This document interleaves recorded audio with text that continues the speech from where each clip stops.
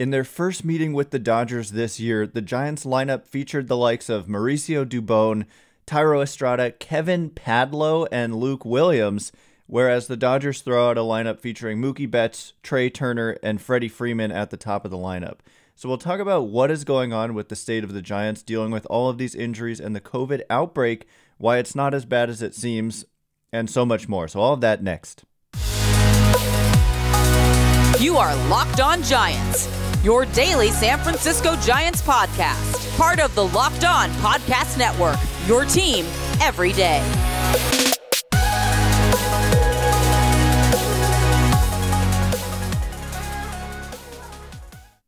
Hello and welcome to Locked On Giants, part of the Locked On Podcast Network, your team every day. My name is Ben Kaspick, and on the show we provide daily episodes Monday through Friday talking about the San Francisco Giants in a way that's data-driven and rational, but also simple, passionate, and accessible to all. I'm a former contributor for the baseball statistics and analysis websites, Beyond the Box Score and Rotographs. I've been podcasting about these Giants since 2015, and I'm a lifelong fan. Thank you for making Locked On Giants your first listen every day. We're free and available wherever you get podcasts. And coming up on today's show, as I said, we're going to talk about the fact that this was the Giants lineup, that's the Dodgers lineup. We knew it all along, but really, the Giants lineup, people were already a little bit concerned about them coming into the year. I would say probably people were a little bit too concerned and that they were actually going to be an underrated group that was going to score a lot of runs. And so far, that's been the case, actually. But when you just look at it on paper and you look at a lot of Giants fans probably turned on their TVs last night and were like, who the heck is Kevin Padlo? And how is he in the middle of this Giants lineup playing third base in their first game against the Dodgers this year? Well, there's a reason for it. And a big reason is that they're dealing with so many injuries and a COVID outbreak. And thankfully, help is on the way. So we're going to give you like 5 different injury updates. And a lot of it is good news. And guys are close to returning. And even at least one guy is probably going to return tonight. But I mean, where to even start? Carlos Rodón was on the mound and he pitched well. There was one inning when he gave up a couple of runs, 2 walks, and then a 2-out, 2-strike single by Chris Taylor, and that was basically the game. The Giants only mustered 1 run. They gave themselves some chances. They out-hit the Dodgers 6-5, but they just couldn't really get that big hit with guys on base. Maybe a big home run with guys on base, or even just any home run would have helped in this game. So Carlos Rodón continued to pitch great. I mean, 2 runs in 6 innings. It's not like he's the reason they lost this game. When the Giants lost 2 out of 3 to the Nationals, it was the pitching that cost them the series. They allowed over 9 runs per game on average. But in this game, Carlos Rodón went 6 innings, allowed 2 runs. All in all, they allowed only 3 runs against this loaded Dodgers lineup. Mookie Betts, Freddie Freeman, Trea Turner, Will Smith, Muncy, Justin Turner, Bellinger, Chris Taylor. It's an all-star lineup, essentially, and the Giants were in this game the whole time. So they just weren't able to get that big hit, and a lot of it has to do with they're missing so many guys. But this is, for the first time in a long time, their right-handed lineup, because they finally saw a left-handed starter in Julio Urias. It had been quite a while. I can't even remember the last time they faced a left-handed pitcher. Maybe in Cleveland? Maybe a little bit before they left for Cleveland. I could be misremembering, but it's been a long time. And so this lineup is somewhat to be expected. I think like we have to understand that when there's a lefty on the mound versus when there's a righty on the mound, the Giants have different lineups. And so Slater at the top is always what we see against a left-handed pitcher. So he was in there and he had 2 hits. He continues to look impressive and look like he's going to be a factor up at the top of the lineup against lefties. And even he's been having some at-bats against righties, and he had a good one last night. I think he drew a walk against either Daniel Hudson or Gratterall or even Kimbrel. I can't remember exactly who he faced and walked against, but a tough righty. And then Mauricio Dubón, batting second, playing center field. He's a guy who's potentially on the bubble of this roster. He's out of minor league options, and so he kind of has to prove himself. But it is interesting when there's a lefty out there. I feel like Dubón has had good at-bats all season long whenever he's been out there. There's been some bad base running, which is a feature of Mauricio Dubón. He's just done that pretty consistently throughout his major league career, but he's a good defender. He can definitely play center field, and he can also play some infield spots for you. And he just continues to have good at-bats. He had a good at-bat against Urias in the top of the first inning with Slater on base, hit an opposite field gap shot that just Mookie Betts took a good route and ran it down. So I'm not ready to just cut Mauricio Dubón because they're going to have to make some roster decisions with all the guys who are going to be coming back, and the fact that the roster is now at 26, whereas for the first month of the season it was at 28. So I'm fine with Dubón being in the lineup, being high in the lineup against a lefty. I thought he took good at-bats. Darren Ruff went 0 for 4, hit the ball 105 plus miles an hour twice again. This is unfortunately a recurring theme for Darren Ruff, hitting the ball 105 miles an hour or more into outs. He's done it more than anyone I can remember that I've seen. And it's happened all season long. It happened early, and it's happened in the last several days. And he did it again twice last night. A couple of them, I think both of them may have been on the ground. And so that's never ideal. He needs to kind of elevate that launch angle a little bit. And if you're hitting the ball in the air 105 plus miles an hour, that's more where your hits are going to come from. So he was in there. Flores continues to be a bright spot on offense. And he had a hit and a walk last night, including a big walk in the ninth inning against Craig Kimbrell. Brandon Crawford was in there as a lefty against a lefty starter. May have been the only one in the lineup. Yeah, the only lefty in that starting lineup. And he went 0 for 3, just continues to struggle. He did walk at some point, but he hasn't really gotten it going. He led the team, basically. He was there. He finished 4th in MVP voting in the National League last year. So he was their best player by many metrics. I mean, Buster Posey was up there as well, and they got contributions from everyone. It wasn't like they were overly reliant on one player, but Crawford was so great, and so far he hasn't really done much offensively. Thairo Estrada had a couple of hits. He had a pretty good game. Kevin Padlo, I thought he took some good at-bats. I think he swung at the first pitch in both of his at-bats, so we didn't get to see much of him, but at least both of the balls he put in play were good kind of launch angle in the air on a line, but first one, he may have gotten it off the end of the bat. Second one, I think he may have also gotten it off the end of the bat, but it went into deep left center field, and with a more lively baseball, that ball might be over the fence. But Kevin Padlo is an interesting guy, and we're going to talk about him more in just a minute. Luke Williams also was in there. Luis Gonzalez had a big pinch hit plate appearance where he drove in a run, but then in the ninth inning, he made a questionable decision. So we're going to talk about these two guys and the guys who are returning and who might be on their way out when certain guys return in just a moment. But before we do, whether she prefers a statement piece or everyday subtle elegance, BlueNile.com has fine jewelry options for every mom. Shop high-quality classic diamond earrings, elegant tennis bracelets, or gemstone pendant necklaces. Looking for fine jewelry but having trouble choosing? That's me. Blue Nile has jewelry experts on hand 24/7, available via phone or chat to help you find a memorable gift at every budget. Mark Mother's Day with something enduring. Classic diamond stud earrings, elegant tennis bracelets, birthstone pendants, and so much more on BlueNile.com. This Mother's Day, give mom something she'll treasure forever with fine jewelry from BlueNile.com, and Locked On Giants listeners get $50 off $500. This podcast exclusive is only good through Mother's Day. Use code LOCKEDON. That's code LOCKEDON. Plus, every order is insured, ships free, and arrives in discreet packaging that won't give away what's inside. Shop stress-free and find your forever peace at BlueNile.com today. All right, here we go. We're going to talk more about how the heck did Kevin Padlo end up on the San Francisco Giants. I think a lot of fans probably tuned in and were wondering, who is Kevin Padlo? And yet there he is in the lineup for a team that won 107 games last year, went toe-to-toe with this Dodgers team that won 106, and here they are the next year in their first game, and this was the lineup that they were throwing out there. I think it's like a point I want to make is like before LaMonte Wade Jr. was LaMonte Wade Jr., he was a Kevin Padlo. Like a lot of people were like, who is this guy? Same with Mike Yastrzemski. So there's a reason that they target the guys that they target. And I think that when we do a little bit of a deep dive on Kevin Padlo, you're going to see that against a lefty starter, it made all the sense in the world to call him up. They optioned Mike Ford, who you also might be thinking, who was he? Or you might have thought that when he was in the lineup the last couple of days against the Nationals. But he also had a big hit in that series against the Nationals. It didn't ultimately lead to a win, but it was a big bases-loaded hit. So anyway, thanks for making Locked On Giants your first listen. For your second listen, check out the Locked On Now podcast.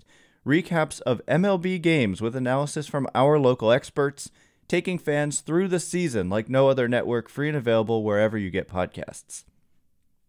So yeah, Kevin Padlo, I don't think we did talk about him actually.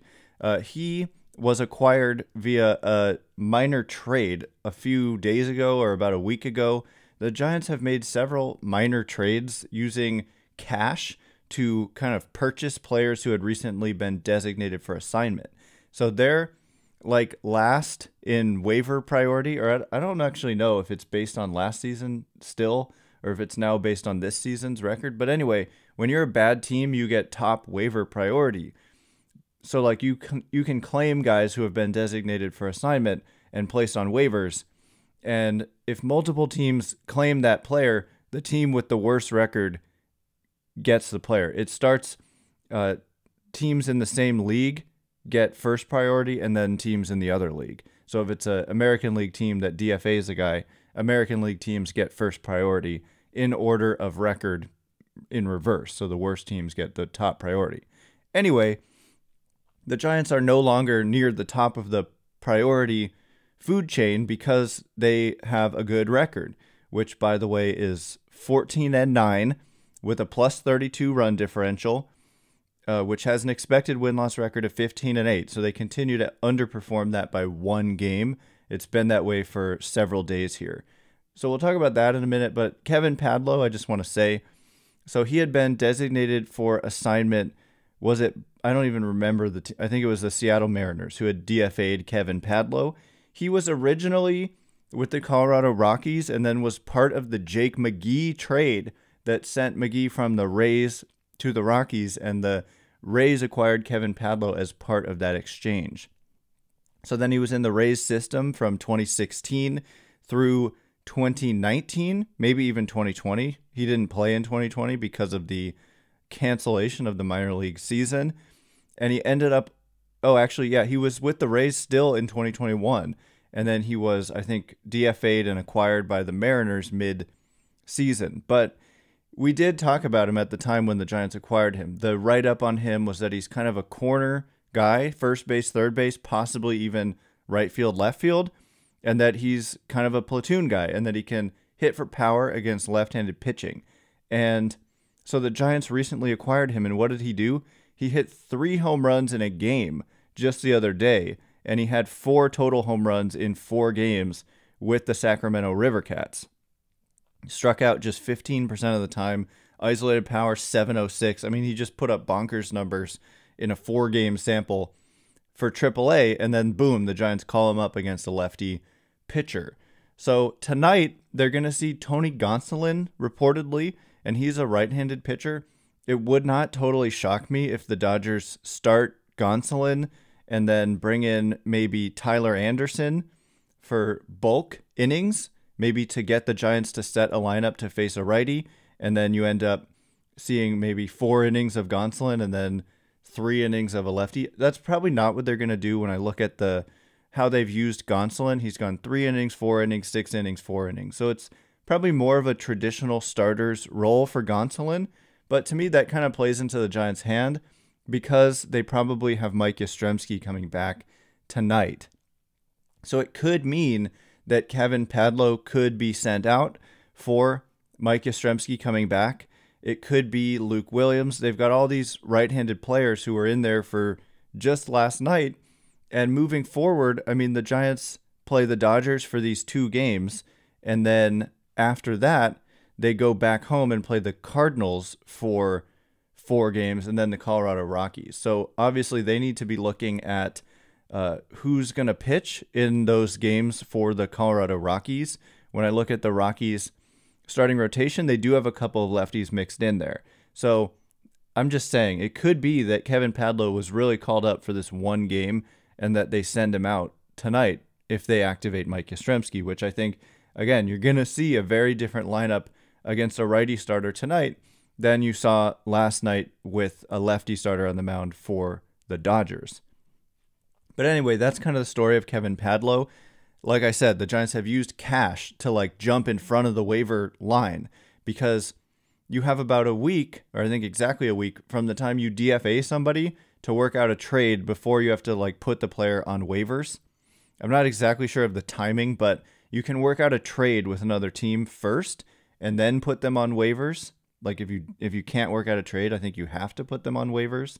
And anyway, the Giants have been using cash to purchase these players who have been designated for assignment to jump the waiver line.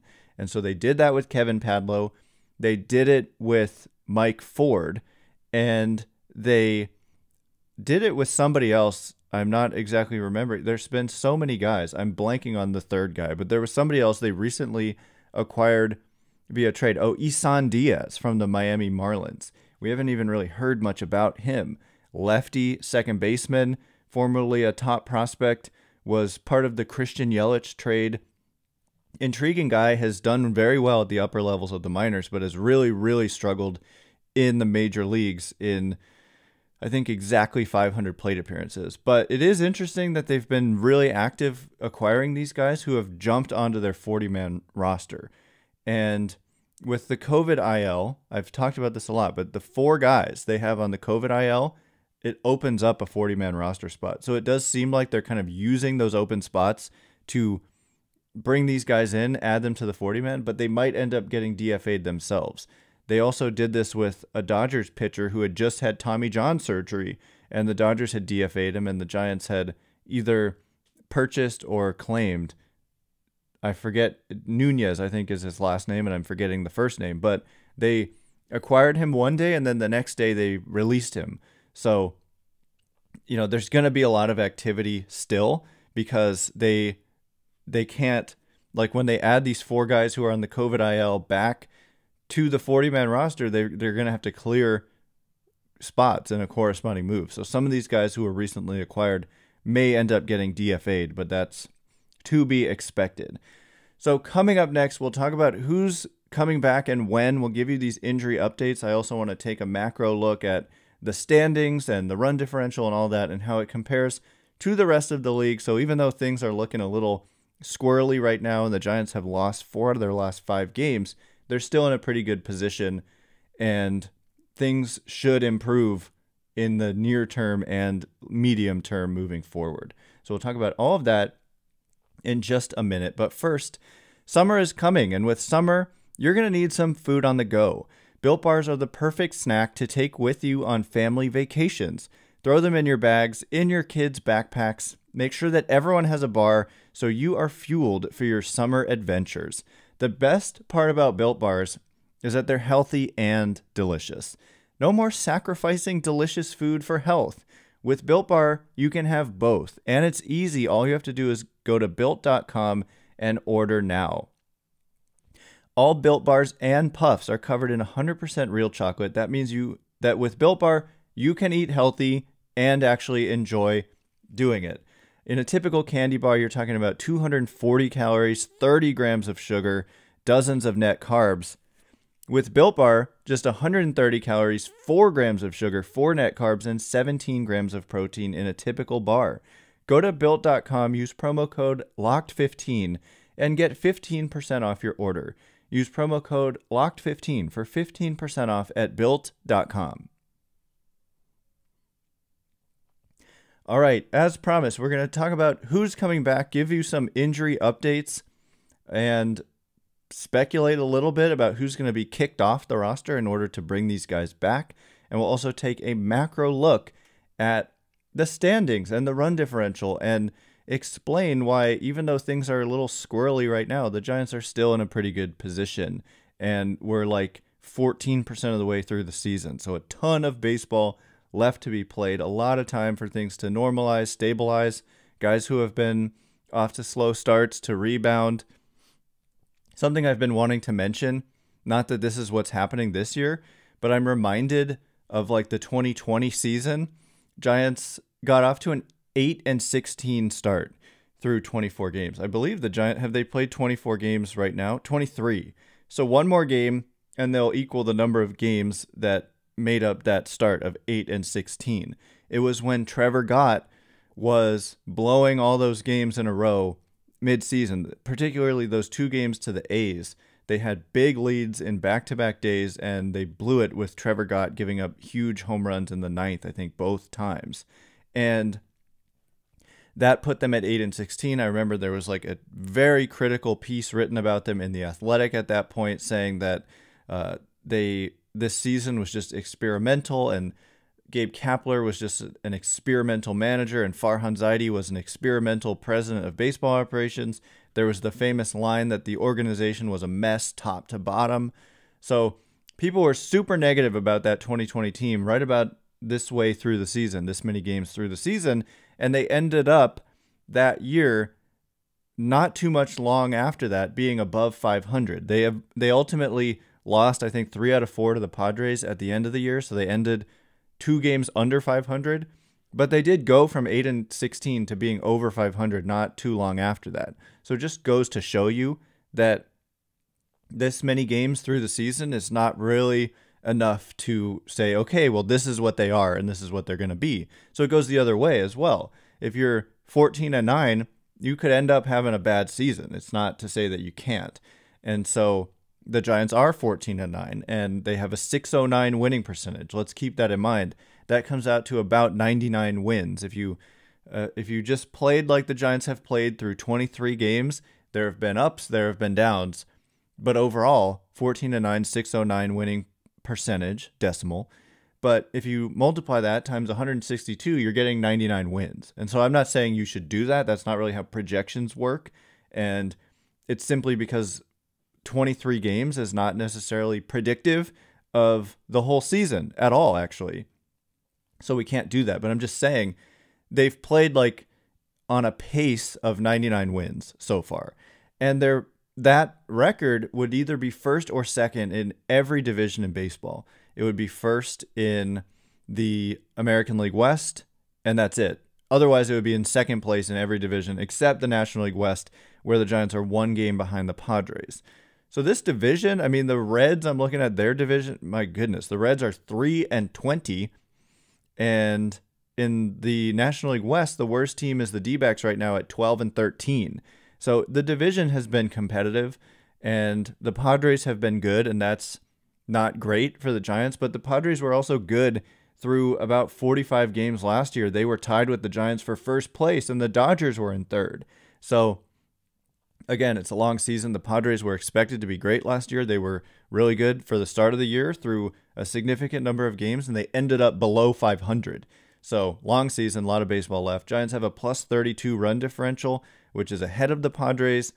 It continues to be third in the National League, behind only the Dodgers and the Mets, and it is also better than any team in the American League except the Yankees. So the Giants have the 4th best run differential in baseball. So it's kind of crazy. Like I keep saying, when you look at their lineup and you look at a team like the Dodgers, and the fact that the Giants are able to be competitive with those guys speaks to their ability to kind of squeeze out every last drop of production from everybody on their roster, 40 deep, not just 26-man roster, but the whole 40-man roster. So it is impressive. But so injury updates, Mike Yastrzemski probably the closest to returning, and he could be back tonight. So look out for that. There would have to be a corresponding move. Like I said, it could be Kevin Padlo. It could be Luke Williams. It would probably be one of these righties. I don't think they're going to send out Luis Gonzalez just for adding Yastrzemski, especially because LaMonte Wade Jr., who we thought might come back tonight, apparently he's in the Triple-A lineup today, and obviously that would mean he's not going to play tonight. They're not going to have him play for Triple-A and then come play against the Dodgers in the same day. So going to be probably later this week for LaMonte Wade Jr., maybe once the Giants come back home. I mean, this is the last game in LA, so I guess that would be a certainty. He's not going to play in LA if he's not playing tonight. Evan Longoria and Tommy La Stella began rehab assignments, and that is very good news because, I mean, we saw what's going on at third base. They've got to rely on a guy like Kevin Padlo when it could be Evan Longoria and the stability that he brings to that position. And Tommy La Stella, I just think it's good for him and it's good for Estrada to just, I mean, Estrada's played like every inning of every game. He could just simply use a break. But in addition, I think that Tommy La Stella against right-handed pitching is just going to throw out really good at-bats like he did for much of last year. He's got some power. He makes a ton of contact. He's got a good eye. So I think that Tommy La Stella is very much going to help this team against right-handed pitching. There was also a pretty good report on Tony DeSclafani coming back at some point. I somehow didn't copy that note, but it's not an imminent return, but they had good news to report yesterday, and the initial report from about a week ago was that he was a few weeks away. So I guess he's probably still on track or maybe a little bit ahead of schedule. We'll provide a more concrete update tomorrow. Anyway, that is all the time we have for today. Thanks again for making Locked On Giants your first listen every day. Now make your second listen Locked On MLB. Paul Francis Sullivan, please call him Sully, brings you his unique perspective on the major leagues past and present. It's free and available wherever you get podcasts.